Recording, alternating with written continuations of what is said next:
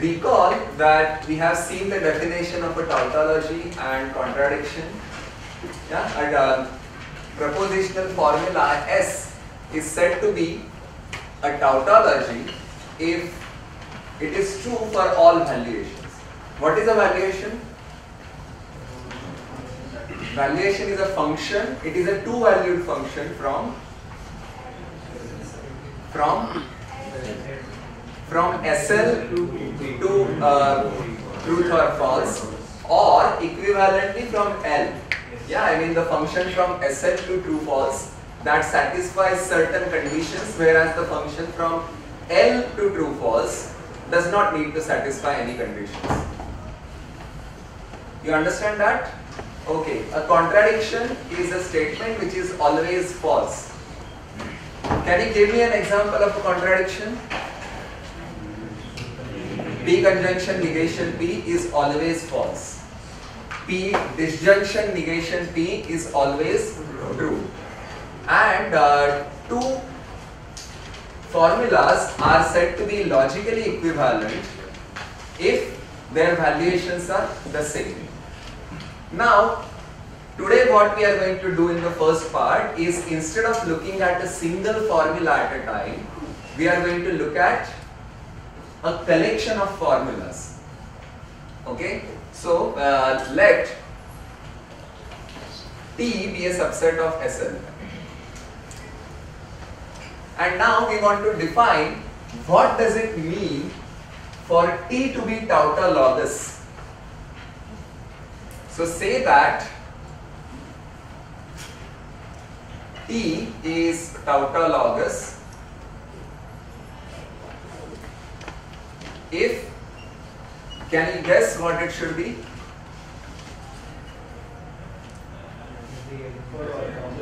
Yes, if V of S is equal to T for all, actually this is a bad choice, right? I should say S. I am going to make that change.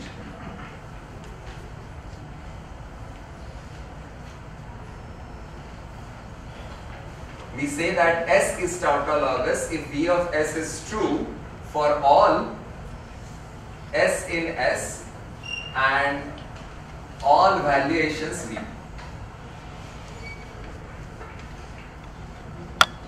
Okay, say that S is contradictory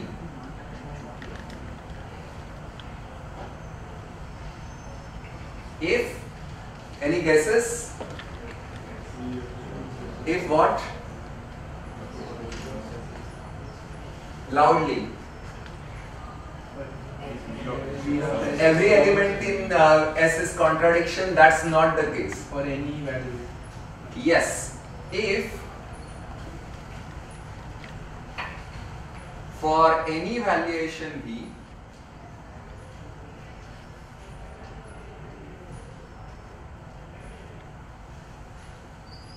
there is S in S such that V of S is false. So see, tautologous, there is no need to give me any examples. Yeah, it's just a bunch of tautologies. Whereas here I need to give you some examples. So for example, P comma negation P is contradictory. You see that if a valuation makes P true, then this is false. And if a valuation makes P false, then this is false. So together, together it is contradictory. So basically what is happening that, I mean in very simple terms, if you consider the Lindenbaum-Tarski algebra, then these two elements or their logical equivalence classes, they will generate the full filter, the full Boolean algebra. Can you see why? If you consider P and you consider negation P, both of them are in the filter, but a filter is closed under finite meets. So therefore P is there, negation P is there, so their meet is there. What is meet? not 0, okay, or the contradiction. So basically this set together generates a contradiction. It is capable of generating a contradiction. Okay, that is what contradictory means. So it's basically like in real life also we'll do something like this, right? There is a group of friends and they have contradictory opinions.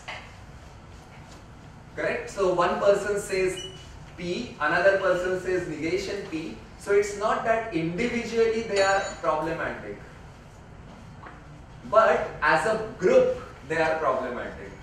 I mean their opinions are problematic. So they contradict each other. Yes? Okay. Now let us go back and say that S is say that S is satisfiable if there is a valuation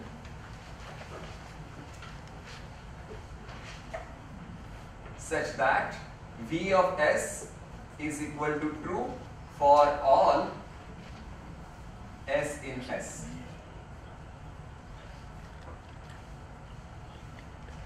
You understand this?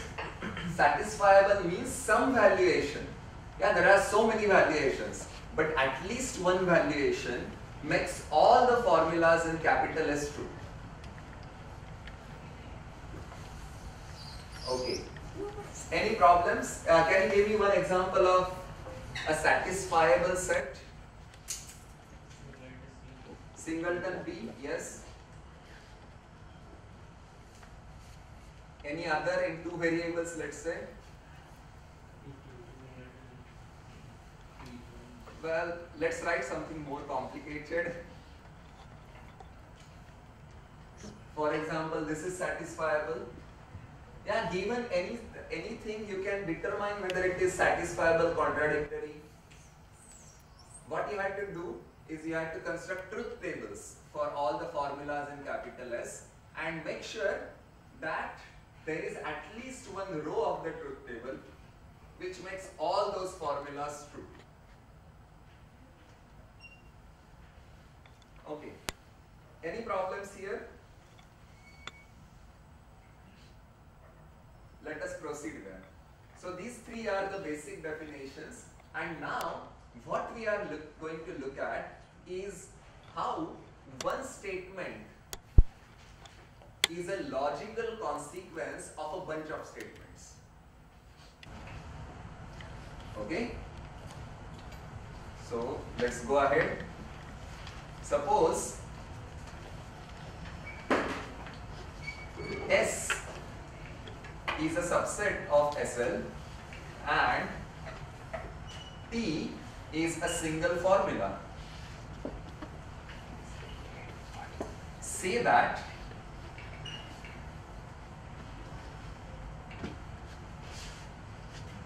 T is a logical consequence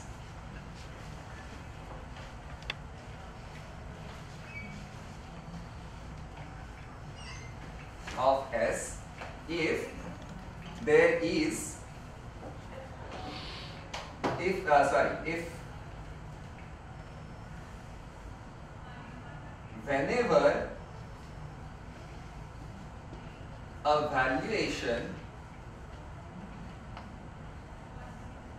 V satisfies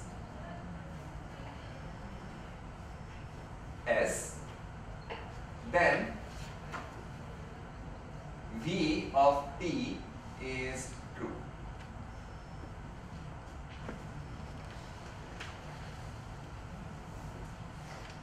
Okay, maybe I should go back a bit to this previous one. Yeah, whenever we say that S is satisfiable, yeah, so this particular valuation, here we write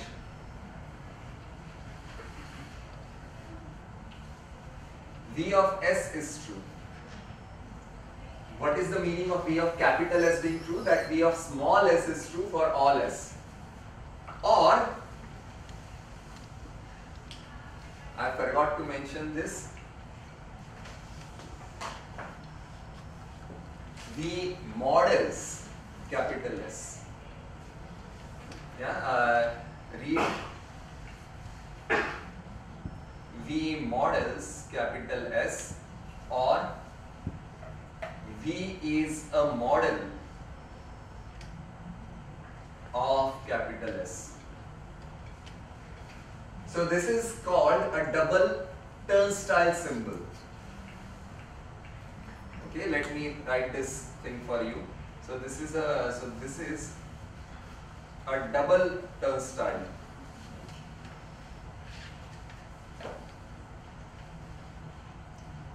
So this double turnstile is actually a semantic notion. Why semantic? Because we are talking about valuations. Valuations have to do with truth and false. And truth and false are human constructs. Yeah, humans understand them. So therefore this is a syntactic turnstile. Double turnstile. The single turnstile, which we will see today itself, single turnstile is a syntactic construct. Okay? So that is more about formality. This is more about understanding. And completeness theorem will say that those two are equal. Okay? So, let us go over it again. So say that S is satisfiable if there is a valuation V such that V of capital S is true, which means V of little s is true for all s, small s in capital S. All the formulas in S are true. In other words, what do we write? That V models S. Okay? And now let us come to the next definition, and what it is saying, that whenever V is a model of capital S, then V is a model of small t. Yeah, let me write that. In other words,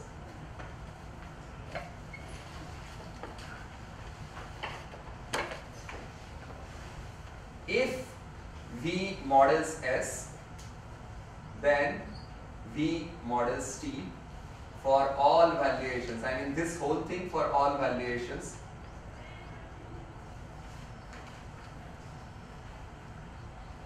V.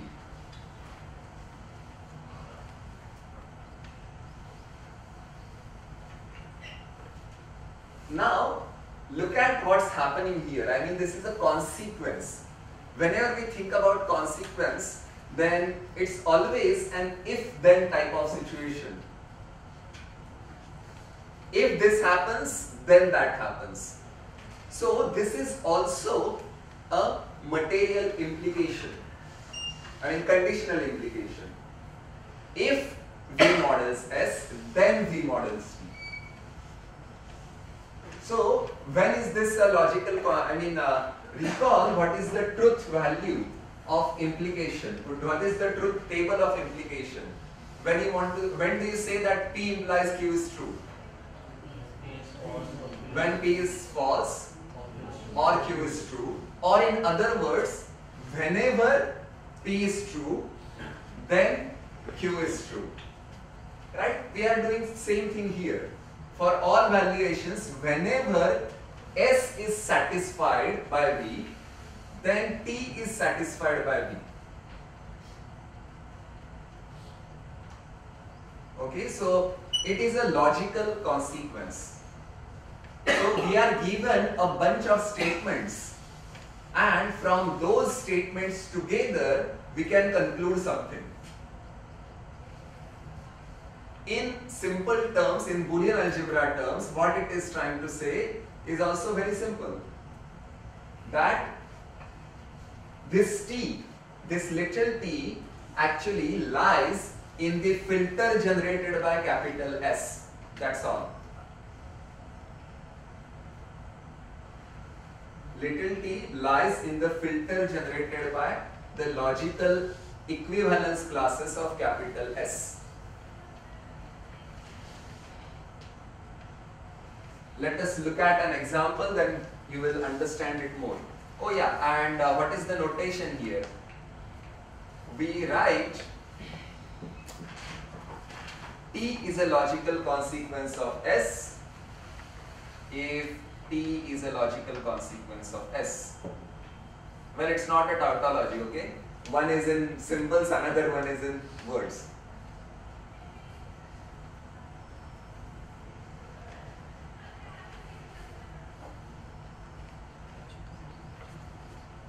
So there are two different ways in which we can use the double turnstile symbol.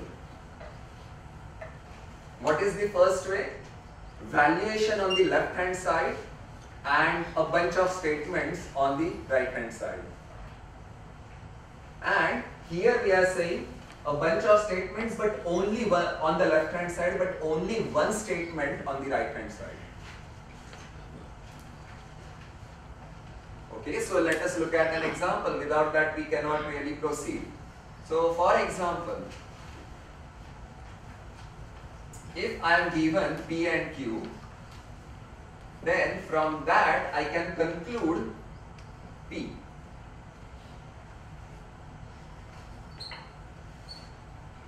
Yeah, this is a no-brainer.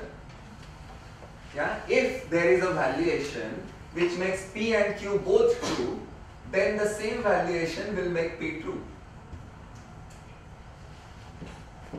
Then if there is a valuation which makes P and Q both true, then it will make P disjunction Q true.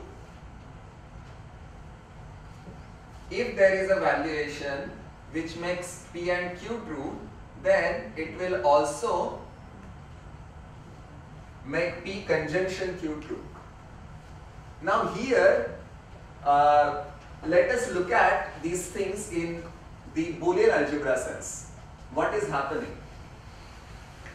The filter generated by P and Q that contains P.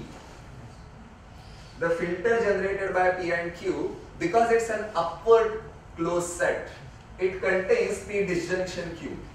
And because the filter generated by P and Q is closed under finite meets, it contains P conjunction Q.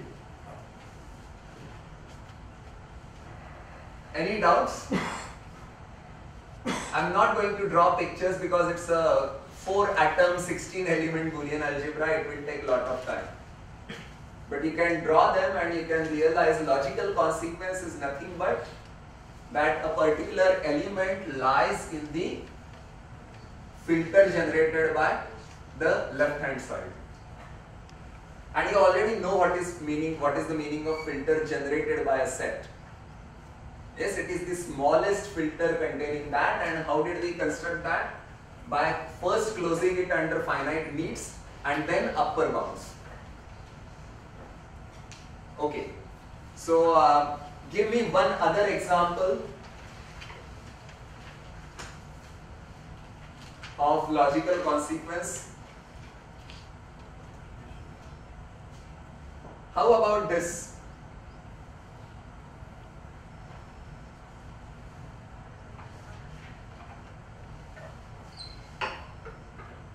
P implies P is a logical consequence of nothing. Whenever a valuation makes left hand side true, where every valuation makes left hand side true, what is the left hand side? Empty. There is nothing. So every valuation makes left hand side true and every valuation makes right hand side true. So this is actually a remark.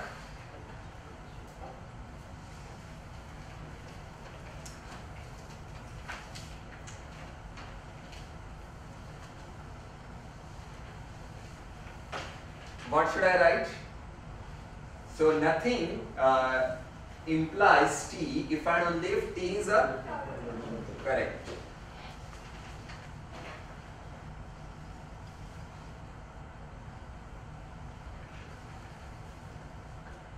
Okay, so I mean you can always use it with empty set.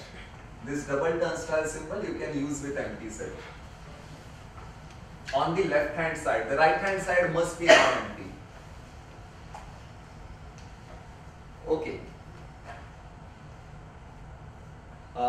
So do you understand this now? Now there is some philosophical talk here that if I have some information and then I get some more information, then whatever I could conclude from the original information, that should still remain valid. In real life, this doesn't happen. We simply get confused. If I strongly believe that two of my friends are truth tellers, one person tells me P, another person tells me negation P, then I simply get confused. Whereas in this kind of logic, this is a very fundamental and classical but basic logic, which is a very crude approximation of human understanding. So if we get two contradictory pieces of information, then actually what can we conclude from that? If I have written P and negation P here, then what can I conclude from that? Everything, right? So basically, even if I get some extra information, then I'm not going to decrease my set of consequences. I will in fact add more things as I go along. And that the simple concept is that the filter generated by S and filter generated by S prime, which is superset, if S prime is a superset of S, then the filter generated by S is a subset of filter generated by S prime. So I am going to write down two different things. First one, another remark. So this is, let's say, remark 1 and remark 2.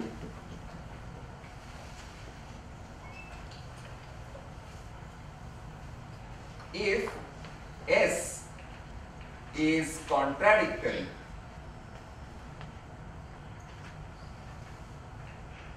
and T is anything, then I can conclude anything from a contradiction.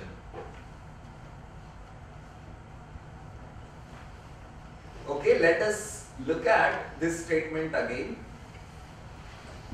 Let me go back to the definition of contradictory. What is the meaning of contradictory? That for every valuation, there is a formula which is not true. So basically, capital S cannot be true for any valuation. There does not exist a valuation V such that V of capital S is true. So therefore, now come here. If S is contradictory, then the left hand side can never be true. So left hand side is always false. And in our definition of truth of implication, if the if part is false, then the implication is true. So no matter what I put on the right hand side, it is always true. Are you getting that? And the reason being simply that if S is contradictory, then it generates the whole Boolean algebra as a filter.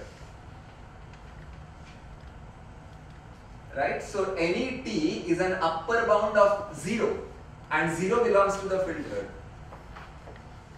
So therefore, because of being upward closed set, upset, we get that T lies in that filter. So contradiction implies anything. So basically, a liar can say anything. Right? You cannot really believe. Yeah, the right hand side is anything. Any nonsense can be derived from a contradictory bunch of statements. Okay, now the next part that I was talking about is called monotonicity. monotonicity of the turnstile operator or the logical consequence operator if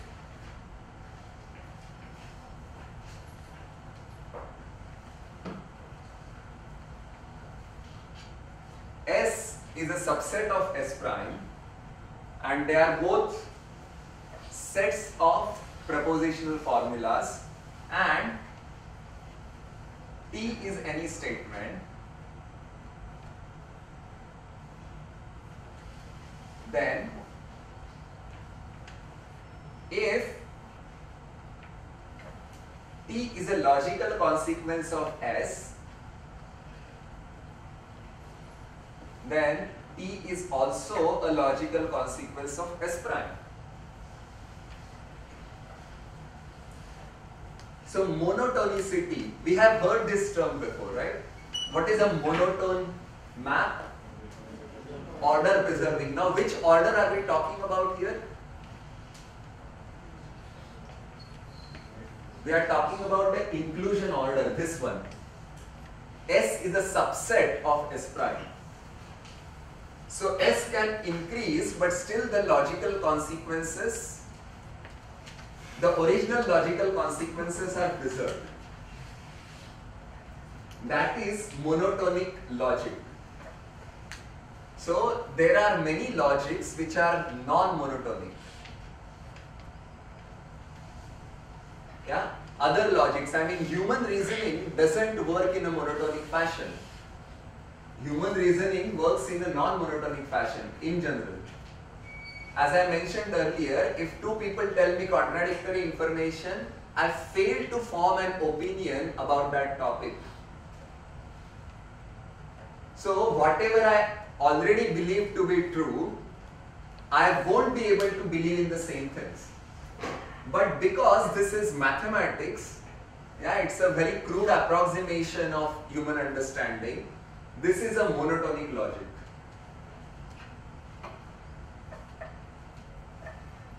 Any questions?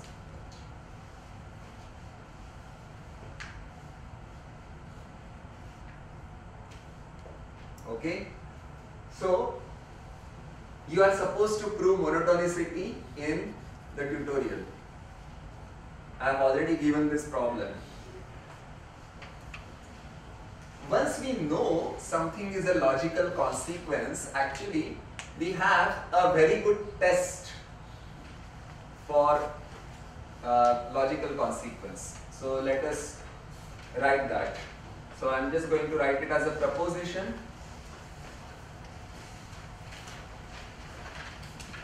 Okay, so the proposition says this.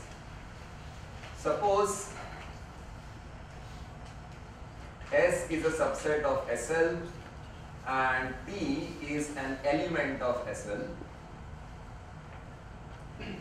Then T is a logical consequence of S if and only if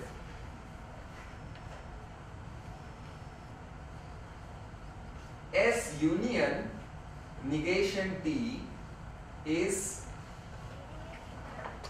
very good contradictory.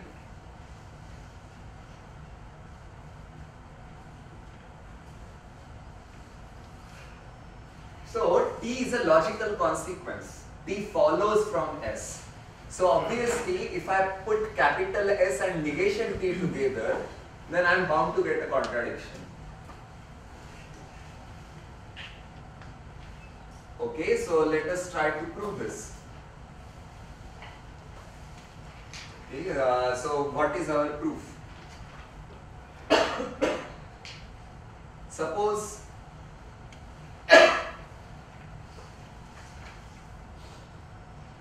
S is a logical consequence, T is a logical consequence of S. What does that mean?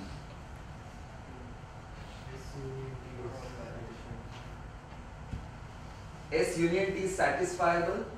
Does it mean that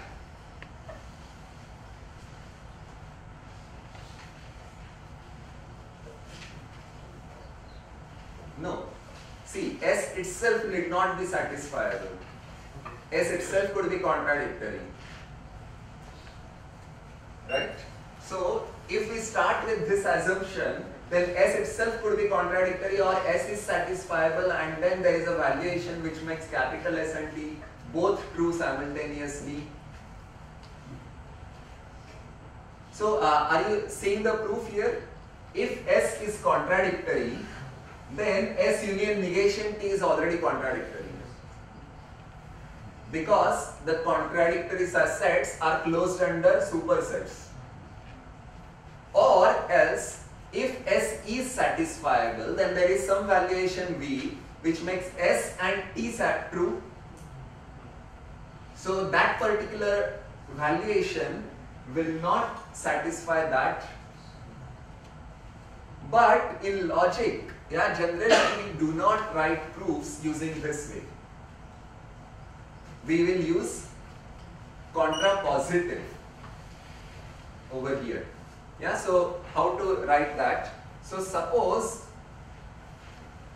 S doesn't logically imply T. Suppose T is not a logical consequence of S. Then what will happen? Then there is a valuation.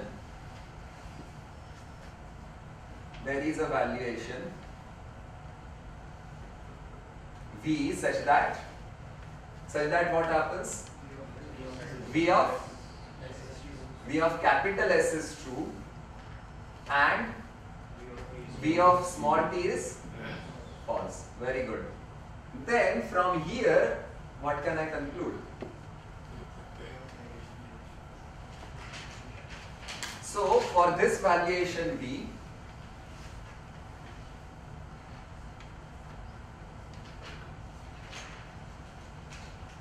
V of capital S is true and V of negation T is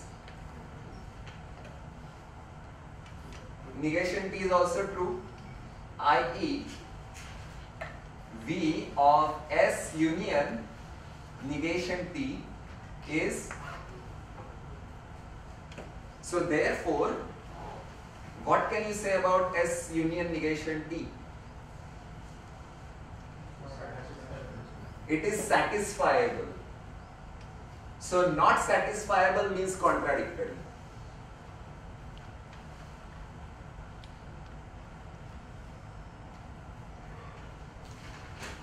Very simple to understand.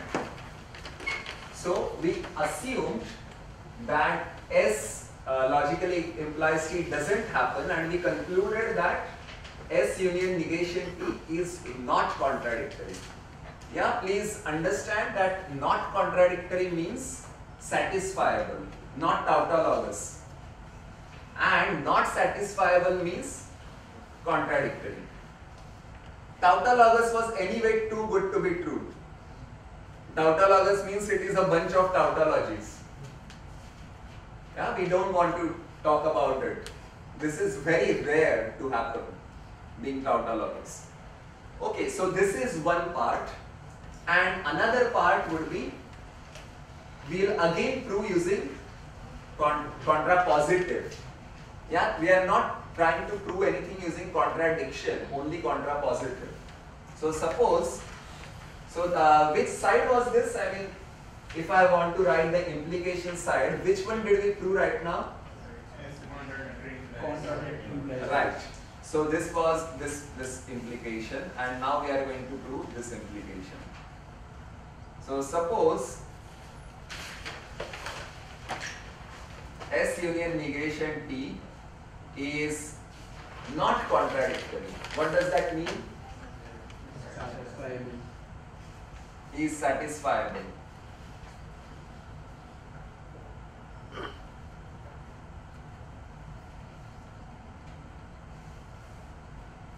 Okay, then what will happen? What is the meaning of satisfiability?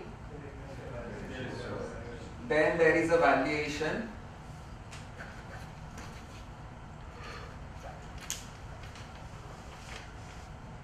V such that V of S union negation T is true.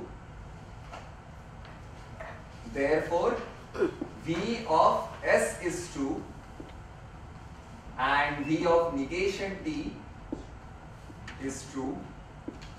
Therefore, V of S is true and V of T is false, and therefore S is not logically implying T. Well, actually, it was just the if and only for this. Yeah? But hopefully you understand what we did. Any problems here? Okay, so at this point, perhaps it is appropriate to describe what is a theory. So in mathematics, have you come across some names which are called theories? Cauchy theory. Huh? Cauchy theory. What is meaning of Cauchy theory? I have never heard of that. Complex analysis, like our self introduced like that. Like there were Cauchy theory. developed like it is said like. Okay, I don't know that it's called Cauchy theory, but any other names? Group theory, yes. Group theory or ring theory, number theory, field theory, linear algebra is also a theory. Category theory, okay. And I mean analysis, etc. are also theories. Have you heard of theories in physics? Field theory, also in physics. Then string theory, yes. Then in chemistry, have you heard of any theories? Arrhenius theory of acids and bases, yes. So there are so many theories around in each subject. So what is the meaning of theory? Somebody theorizes something, somebody tries to understand some real life phenomenon in case of physics and chemistry or biology, and then they try to experimentally show that their axioms are true. But it often is the case in case of physics and chemistry theory, like scientific theories, that one theory is not good enough. Yeah? After some point, somebody comes up with some examples for which this theory doesn't explain anything. It doesn't fit. So therefore, you have to update your theory. You have to go somewhere else, like somewhere deeper, and then come up with a new theory. Then again, until someday somebody disproves it, it remains valid. And that's how scientific theories develop. In case of mathematics, it's much simpler. Yeah? Mathematics says that it should just be a bunch of statements put together which are simultaneously true somewhere. So basically, a theory is nothing but a satisfiable set of formulas. It's a very simple definition.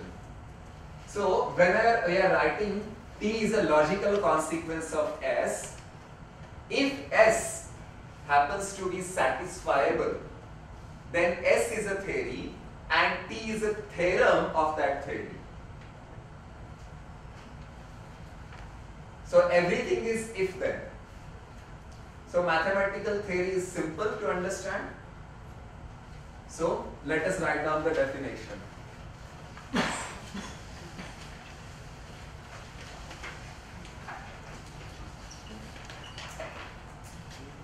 Given a propositional language,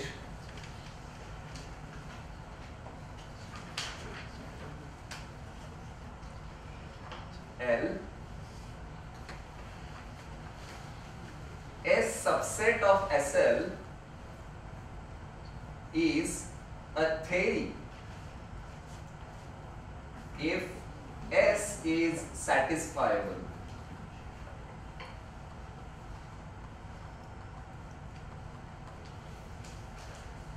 we don't want to be contradictory. Yeah, that's the only minimum requirement for it to be a theory. And if S is a theory and T belongs to SL satisfies that T is a logical consequence of S, then we say that T is a theorem of theory S.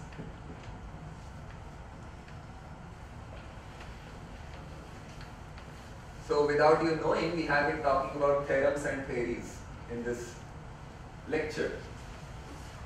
So mathematical theory never tries to impose anything on the real world. It just says, if this, then that. That is the difference between scientific and mathematical theories. Any questions?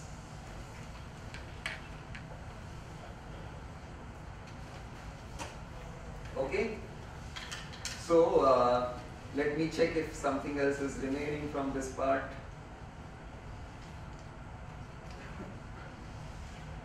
All right. There are a couple of statements which I can write down.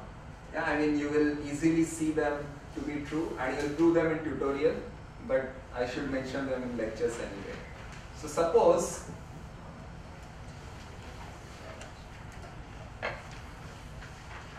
S is a subset of SL, T, T prime, U are particular L formulas. Then first thing, if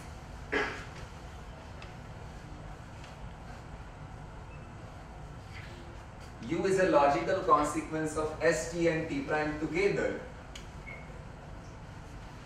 Sorry, I shouldn't even say if. I should just say this, if and only if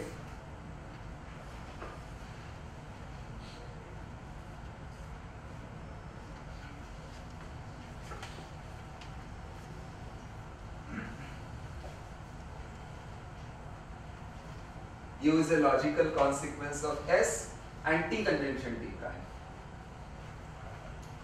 And you see, in practice, even though this S appears here, that S is irrelevant. Yeah, what we are really saying, like even if S is empty, if U follows from T and T prime, then U follows from T conjunction T prime.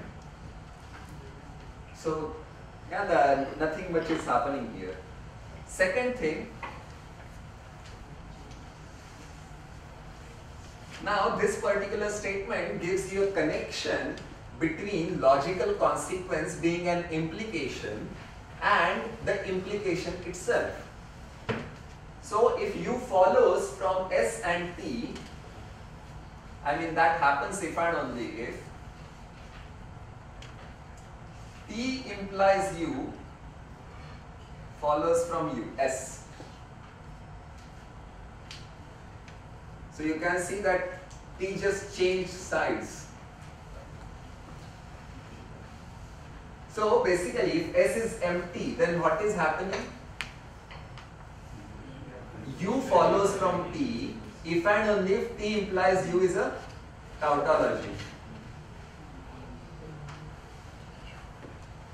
So this logical implication is also less equal sign in the Boolean algebra.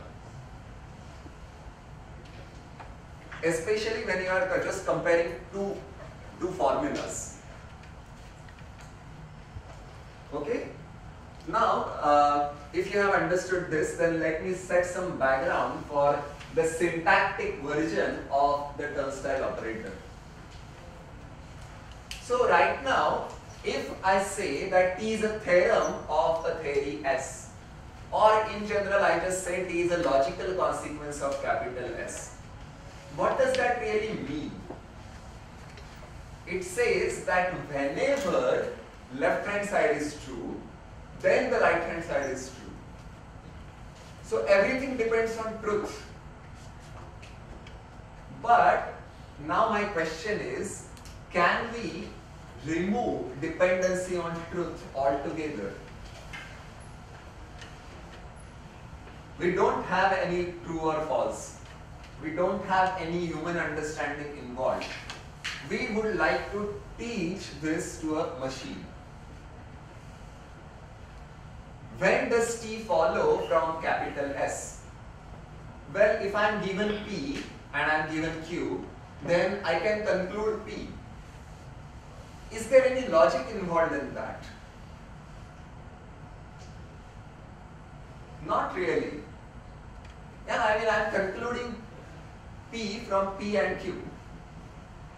Even if I am given P conjunction Q and I am concluding P from that, there is still no logic involved in that. So, if I can develop a set of rules or a bunch of statements which are true,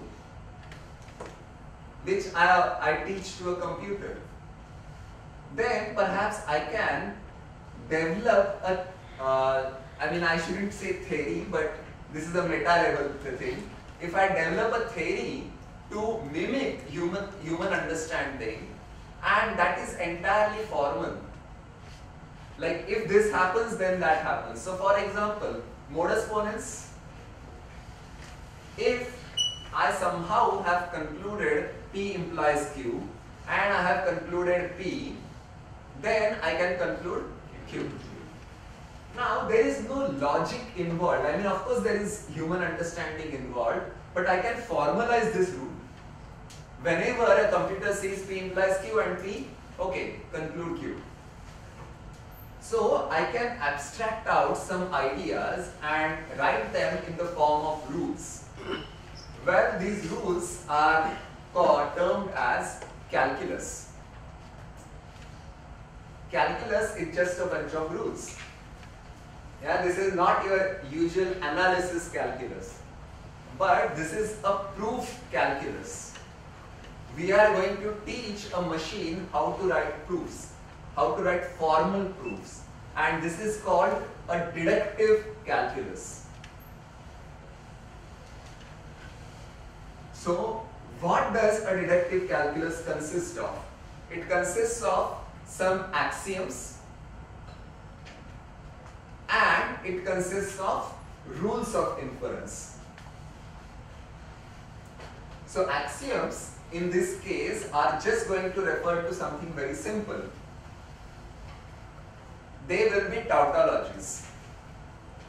Does anybody have any objection about using tautologies as axioms?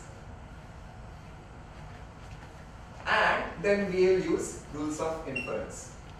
And then we will formally define what is a proof. So right now we know when T is a logical consequence of capital S. In the next lecture we are going to see when T is a deductive consequence of capital S. And whenever we do that, I mean, it's our choice right now. Yeah, at meta level we are working, we are declaring that a bunch of statements are axioms and a bunch of things are rules. Then the first thing we should ask when we do that, are these bunch of statements true?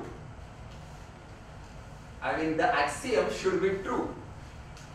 So we are going to choose them as tautologies. And whether the rule of inference is also valid. Right? So rule of inference being valid has to do with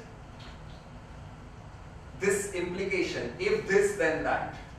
So modus ponens is obviously valid in our brain, because if P implies Q is true and if P is true, then Q is true. That's valid. So this is the so-called soundness theorem. Everything is sound. Sound doesn't mean my sound getting into your ears. Soundness means there is no problem with it. And conversely, which is going to be a major portion of our propositional logic syllabus, that whenever T is a logical consequence of S, then our deductive calculus is strong enough